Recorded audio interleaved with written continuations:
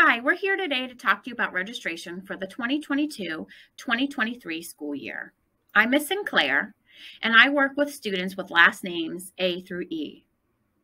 Miss Eris works with students with last names F through J. Mrs. Ponte works with students with last names K through Q. And Mr. Verlich works with students with last names R through Z. We're here to help guide you through the registration process and are going to share some important information with you today to make sure you're ready for next school year. The first thing you need to know is that there are 3 different parts to the graduation requirements. You need to have enough service learning hours, you need to pass your state assessments, and you also need to meet the course requirements and the pathway requirements. We're going to talk a little bit more about these and then how to register for classes next year.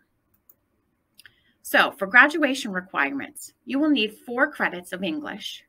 You will need 4 credits of math. You need 1 course each year that you're in high school. You will need 3 credits of social studies, 3 credits of science, and an extra rigor credit in anything that you're interested in.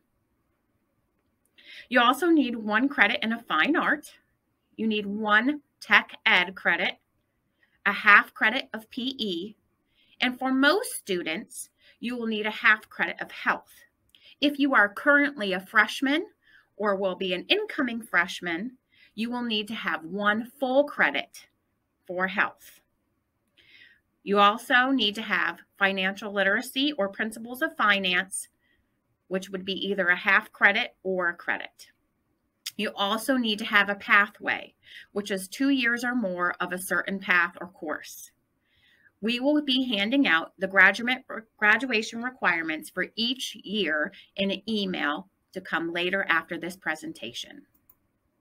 So let's talk a little bit more about the pathways. If you are planning to attend a 4-year college, it is very important that you take the college prep path, which would be 2 years of a foreign language. If you are a freshman currently, or an incoming freshman and beyond, it must be the same foreign language. That means I can take French 1 and French 2.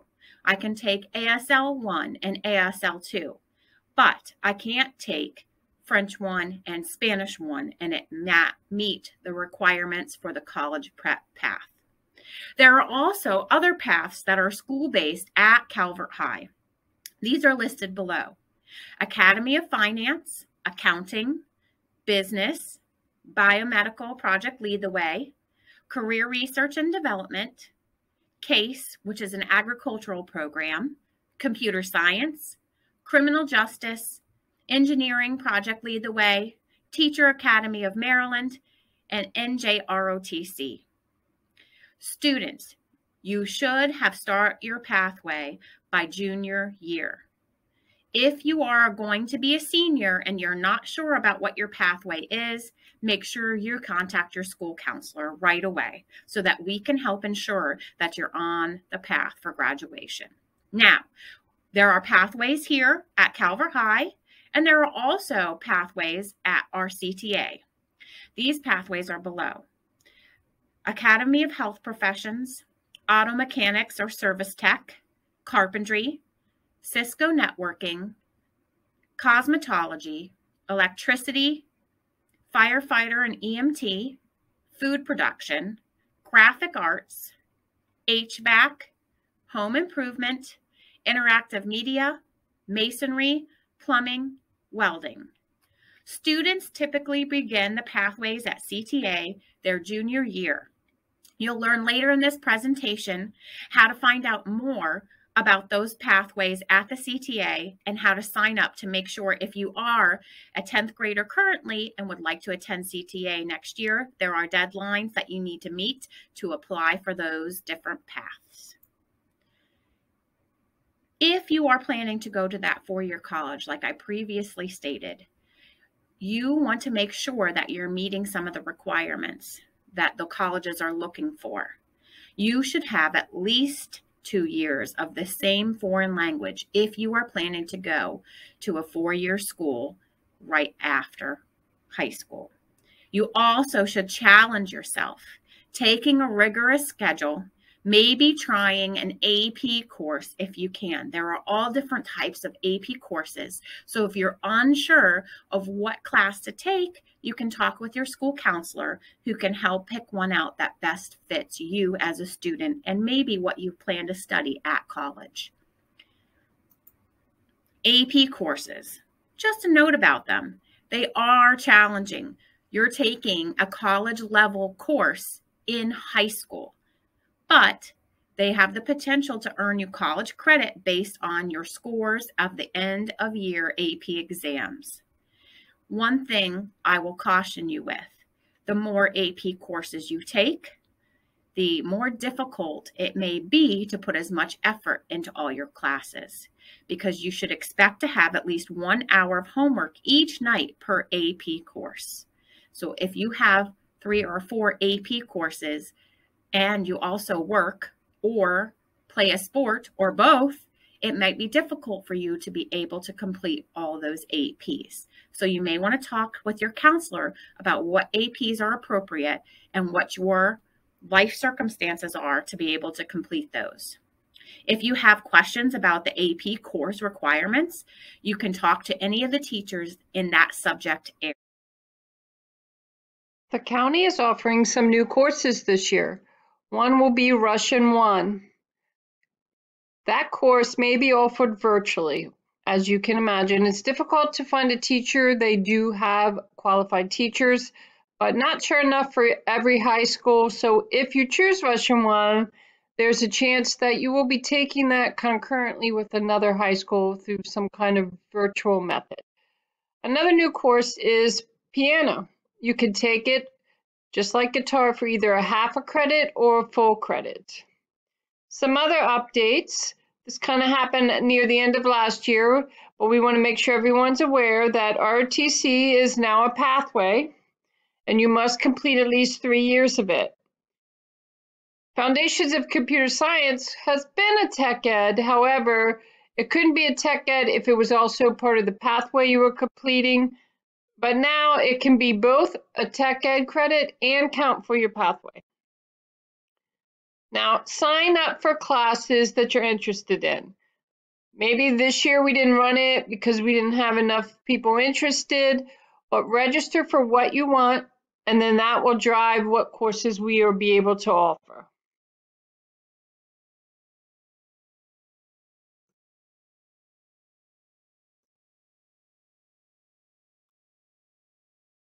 Online courses. There is an option to take online courses while you're at Calvert High School. Listed are those which will be offered during next school year. You may have to pay for your online course, so make sure that you talk to your counselor about that. And when you're registering, that you put that course on there with the correct number that indicates it's online. There is a process that must be completed, so it's more than just putting on your registration sheet. So if this is something that you want to pursue, make sure you talk to your counselor about it. There will also be some courses offered online this summer. I know many of you are very eager to stay in your music programs or certain pathways or programs, and you want to make sure you have enough room in your schedule. So you have chosen in the past, students have chosen in the past to take one of these courses so that it won't be something that's filling up a period next year or the following year in their schedule. Again, it has a cost associated with it, so make sure you talk to your counselor about that. Seniors. You have the ability to leave early. So once you have completed and registered for all the courses you need for graduation, if there is space in your schedule, you can choose to leave early. Some students work, some students do apprenticeships, some students drive to CSM and take courses. So if you want to do that, you need to complete a pink early release form where you and your parents are showing understanding that when you have chosen early release, that means you cannot stay at Calvert High School once your scheduled day is over. You must have transportation home or to work. You also, to get honor roll or to be eligible to earn honor roll, you must have at least 4 credits at Calvert High School as a senior. If you're interested in this, you can come to guidance to pick up the pink form. Dual enrollment. I feel this is kind of an area, it's again mainly for seniors, but it causes some confusion. So you can do dual enrollment, meaning you, after school, or if you're a senior and you have early release, it might be part of your school day. You can actually drive over to CSM and take a course. Maybe it's psychology, maybe it's speech, anything really you want to. If you want to do that, though, you need to register by going on the CSM website, filling out the dual enrollment form, and you have to have all of that completed by July 5th. So you'll go on there, you will register, they will send your counselor a form to complete as well, that you meet all the qualifications to go. So if you want to do that, no time like the present, you have till July 15th. But if that's something you're interested in, you might want to start at least getting that form done so you can start the process of choosing classes for the summer, which will have to be done with CSM. Okay, there's another type of dual enrollment. Some students never get in their car, never go to CSM, and yet they can get college credit through CSM. So if you take, for example, Comp and Ret as a senior, you can choose sometime during that course, generally it's in the December range, to sign up, pay for the credit, and get a transcripted credit from CSM. So even if you turn up and go to UMBC after high school, that credit can still be transferred from the College of Southern Maryland, from CSM to UMBC, and you can get a credit that way.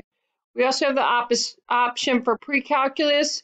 There are some other options based on some programs, so if you're interested, you can also pursue that further with your guidance counselor. Hello, Cavaliers. This is Miss Ponte, and now I want to share some information with you about how the process will go this year for you to actually choose your courses and register for next school year. So registration day is going to take place at Calvert High next Wednesday, February 9th. And what will happen is in your first period class, you're going to receive a paper registration form. And what you'll do is you'll take that form with you throughout the day, and your teachers will sign off and recommend you for courses for next year. So what you will do then is you're going to give your form back to your 8th period teacher at the end of the day on February 9th, even if it's not completed. Don't panic because you're going to get the form back the following day. What we do is, because we want copies of your teacher's signatures and anything they've recommended you for, we make copies of the forms in the guidance office. And then just in case you lose yours or something else happens, we have a copy for you. So don't panic about turning your form into your 8th period teacher if it's not done, because you will get it back. We also ask that you complete your forms in black or blue ink if possible, and that you print clearly so that we can read and understand what it is that you're writing on your forms. So now I want to go over what your registration form is going to look like. So here's a sample registration form, and it'll look the same as always. Your grade level will be a little bit different. But basically, what we need you to do is fill out this form in its entirety. So let me go over some things that are on this form. So up here at the very top is where you put your name, your address, phone number, all of those details. Please be sure to write your name on it, because if you don't, we don't know whose form it is. And a lot of forms get turned into us without names on them. So please make sure the very first thing you do is write your name on your registration form. And then this part here underneath your name is where you're going to list the classes that you want to take for next school year. Now, some of the fields will already be sort of filled in for you. So for underclassmen, you'll have a spot to put your English class, social studies, science, and math. And then what you'll do is write in the course number here, the course name here, and then have your teacher sign off on whatever class, whatever level they're recommending you for. And for seniors, of course, you guys will only have English and math listed up here. Everything else will sort of be open. Then you've got room for your electives, and what you'll do, you'll notice there's two different spaces here, And the reason why there's two different lines like this is if you're taking a half-year course. So let's say, for example, next year you want to take PE and health. Those are two half-year classes that will work together to make one full credit or one full year. So you would just want to write them sort of together on two lines like they're listed here: team sports and financial literacy. Now, if you're taking a full year class, and most classes are full year, one credit, you're going to just put it, on one line like this: art and design. Now, if you have a class that's more than one period, for example, if you're going to be a junior taking Academy of Health at the CTA, that program for junior is 2 periods. So make sure you allow for that and include 2 electives. Your choice, first and second choice, or second and third choice, whatever you want to do. Just make sure that you allow 2 periods for that in your schedule. And just make sure you know what your programs are and that kind of thing, of what's going to take more than 1 credit. So then on the right here is where your teachers are going to sign. So this is where your first choice classes are going to go on your registration form. Now, one part of the registration form that a lot of students overlook and don't fill out is this part right here, the alternate courses. This, to us as counselors, is the most important thing on the form. And the reason being is that we work very hard over the summer to try to get you to be able to take all the things that you want to take that you put up here on your form as your first choices. However, sometimes things happen. Sometimes there's scheduling conflicts, and we can't get you into everything we want. And that's when these alternates come into play. So this information is very useful if, for whatever reason, we can't fit you in your first choice electives. We could put you in your alternates. We know what your second choice would be. So my advice for this is, say, for example, for this Mary, the person who filled out this form, her second choice elective was art and design. And if she's trying to fulfill her fine art credit, it's really good that her elective 2 alternate is also a class that would fulfill her fine art credit. So be thoughtful about that as well as you're putting things in. If you're looking to meet a certain requirement for, one of your electives, make sure that your alternate would also meet that requirement as well.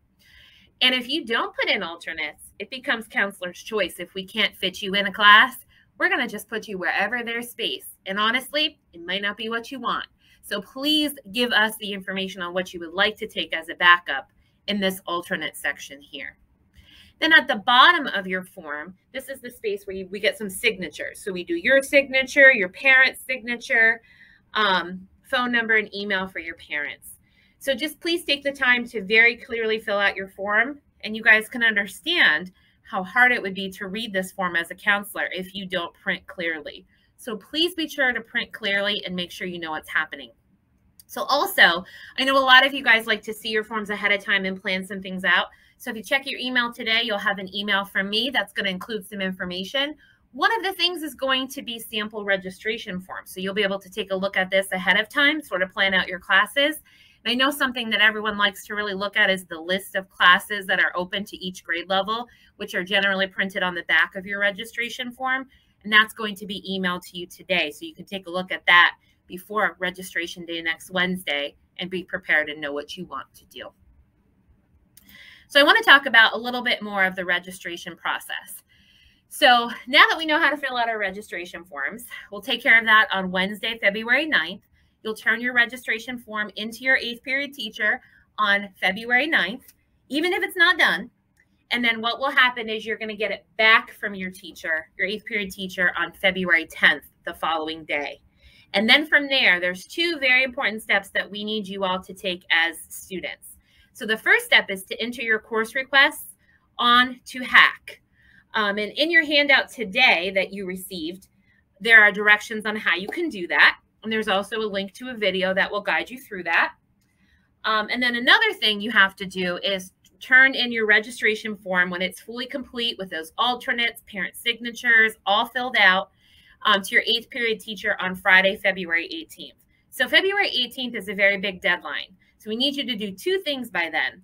Enter your course requests on Hack, and we need you to turn in your completed registration form to your 8th period teacher.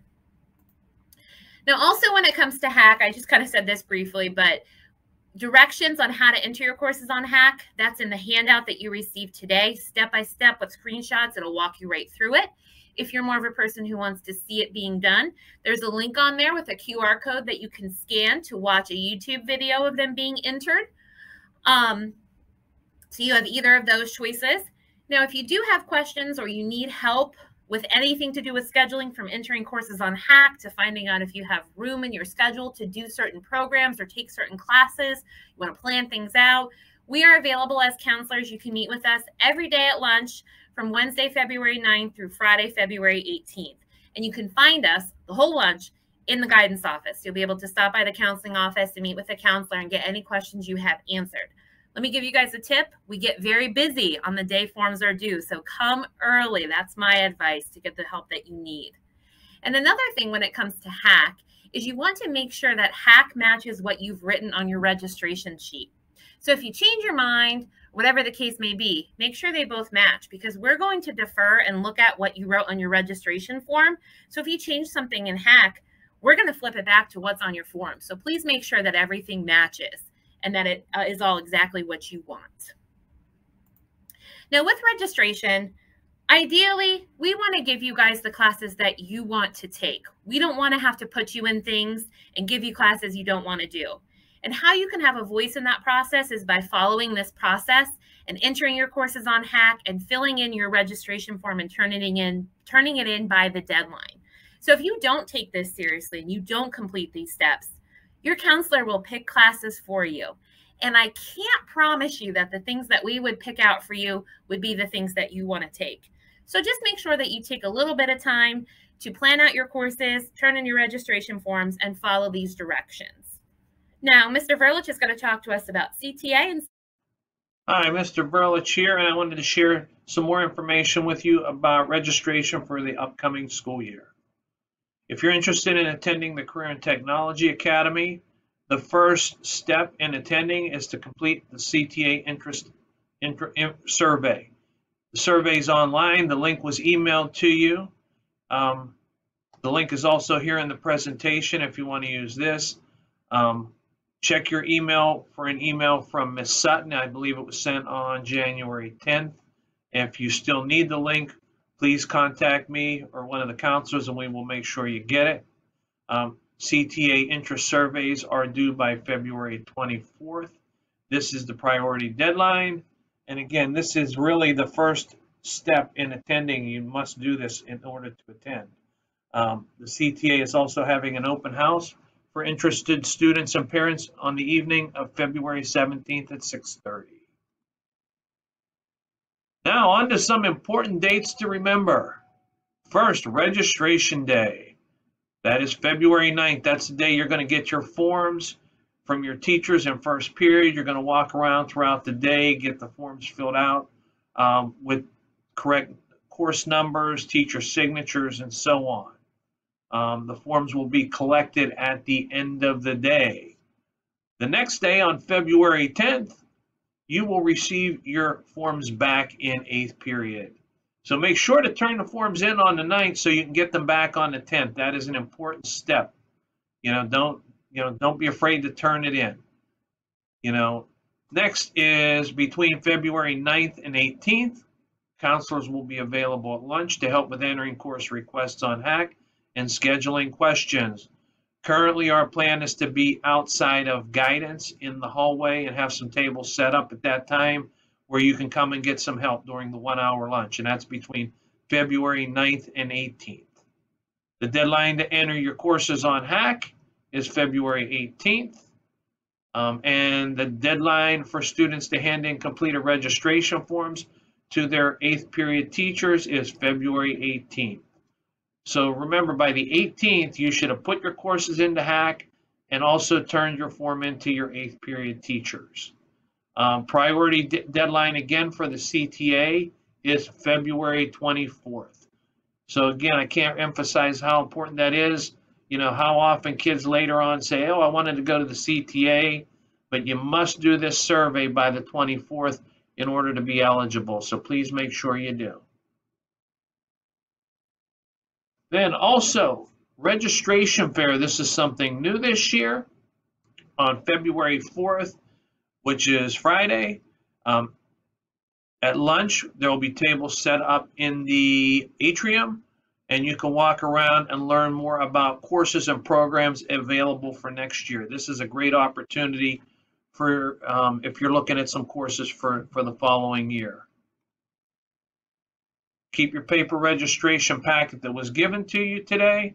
It contains all the important information. Also check your Outlook or CCPS email for more resources. And again, I can't emphasize how important it is to be checking your email on a regular basis. A lot of important information from school, currently, and things dealing with the future for next year are going to be emailed to you. In there, a couple of things going out to you. One will be a sample registration form, also a fillable 4-year plan. And then if you have any questions about registration, talk to your counselor, me being one of them, Miss Ponte, Miss Sinclair, and Miss Harris. Whenever you get a chance, you can email us, you can make an appointment, you can stop by the counseling office. I know we're back to 1 hour lunch, so that'll give you a good chance to see us. So take advantage of that. And again, if you need help, come see us.